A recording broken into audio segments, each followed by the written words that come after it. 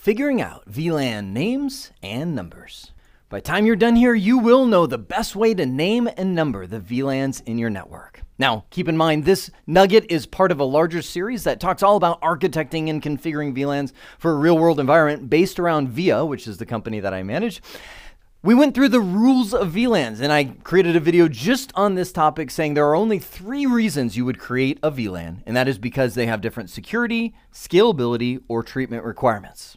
We also looked at the Veeya network environment, talked about the departments that we have, and primarily the technology that we had, and then thought about how do we separate those things into those 3 requirements: security, scalability, and treatment.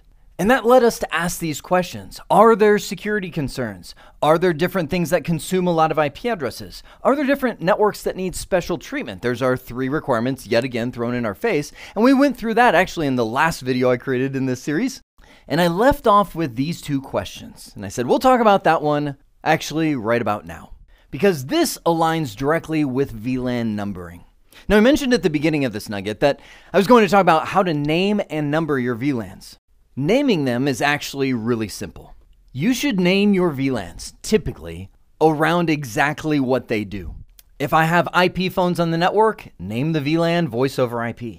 If I have BYOD and guest devices, name the VLAN guests. The name is really logical. Now, we talked about in the previous nugget how we have managed devices and this flexible VLAN, which I call the Flex VLAN, which is used for lab environments or setting up a customer at our site and so on and so forth. And I introduced all of these names when we first spec'd out what VLANs we would need. Now, just so you know, this is an invalid name. VLAN 10 should be server, and then I would put a dash static, no spaces. But what I want you to catch here is the VLAN numbering that is used. First off, VLAN 1 is a security best practice not to use. Why is that? Well, because it's the default VLAN and everything is a member of VLAN 1 out of the box. So a lot of times it's very easy to miss a port that's assigned to a VLAN that is the default. So if you actually use VLAN 1 for things, and maybe it's some sensitive things, maybe that's your server VLAN, and you forget to configure a port and move it out of that VLAN, somebody could inadvertently plug in and gain access to the server VLAN just because of forgotten assignment. Likewise, VLAN 1 is the default native VLAN, and that contains all of the switch management traffic, sometimes router management traffic that is used for back-end communication. Again, not something that you would want somebody to see by inadvertently plugging into a network. For that reason, VLAN 1 should not be used. You can't delete it, you can't rename it. The only thing you can choose to do is to move everything out of VLAN 1. Now, why do I title this slide Veeya VLANs Thinking Small? Well, because this is the #1 way people create VLANs. They think about the VLANs that they need, they go through somewhat of an identification process like we did in another nugget, and then they just line them up. First VLAN will be VLAN 2, we'll make that voice over IP. Next one, VLAN 3, will be the guest. Next one, VLAN 4, will be managed. And this isn't a bad approach. Don't hear me wave a flag and say you should never think small.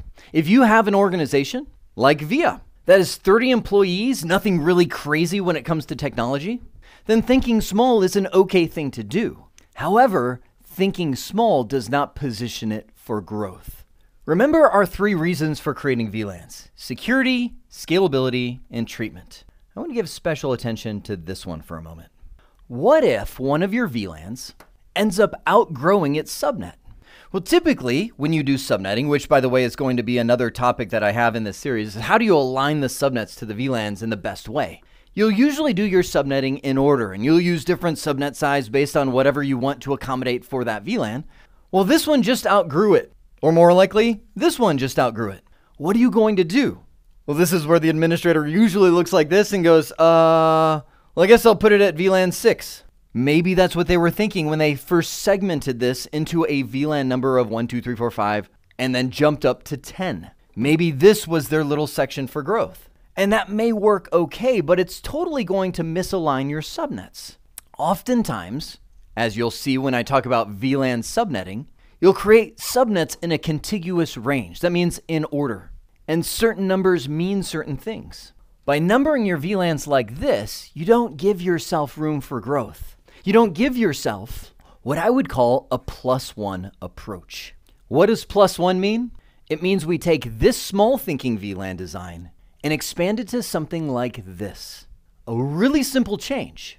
But look at those numbers. What do you think we can now do? Think about it. We can add 1, right? If your voice over IP phones outgrow their subnet, then just add VLAN 21. That'll be the next voice over IP. And everybody recognizes and realizes the number 21 falls right in line with voice over IP. When you align that up to a subnet, we'll just say it's 10.1.21. something, just as a simple example. You'll be able to easily recognize, based on the IP address, that that's typically an IP phone. Now that's just a bonus. And again, I'm getting a little bit into the subnetting because that's what helps the +1 approach make sense. Guess VLAN outgrew it? No problem. Add 31. Add 32. Add 38. +1, +1, +1. Those BYOD devices grow out of control. This gives you an expandable evolution of your VLAN numbering. That should accommodate just about every major organization outside of the really big ones. I'm talking a massive college campus or maybe an enterprise-sized organization. But once you get the +1 mindset, it's easy enough. How about do this? Our VLAN numbers go from 1 to 4096. This will give you a whole lot of +1s that you can grow into. Now you'll see at the very bottom I threw out this VLAN 777. That's the native VLAN. Remember, VLAN 1 should not be used, so you have to have something for your native VLAN traffic. And again, flyby review, the native VLAN is used on trunk ports. Typically switch-to-switch connections, but nowadays with virtualization has moved to switch-to-server. And if you run a router on a stick, switch to a router. All of these links send tagged traffic across them. But what if there's traffic that goes between these devices that isn't tagged, that doesn't belong to a specific designated VLAN? For instance, Cisco Discovery Protocol, or the industry standard Link Layer Discovery Protocol. Both of those are multicast traffic that is simply sent out from the switch every 60 seconds. Helps identify that switch to each other. What VLAN do you use for that? Well, of course, you use the native VLAN. I've been using the number 777 for my native VLAN for years and years and years. So if you ever stumble on that on a network, just think Jeremy was here, right? You can just pick whatever VLAN number you'd like to. Just make sure it doesn't cross into production traffic and you keep it consistent across the entire site. You now understand the best way to name and number the VLANs in your network.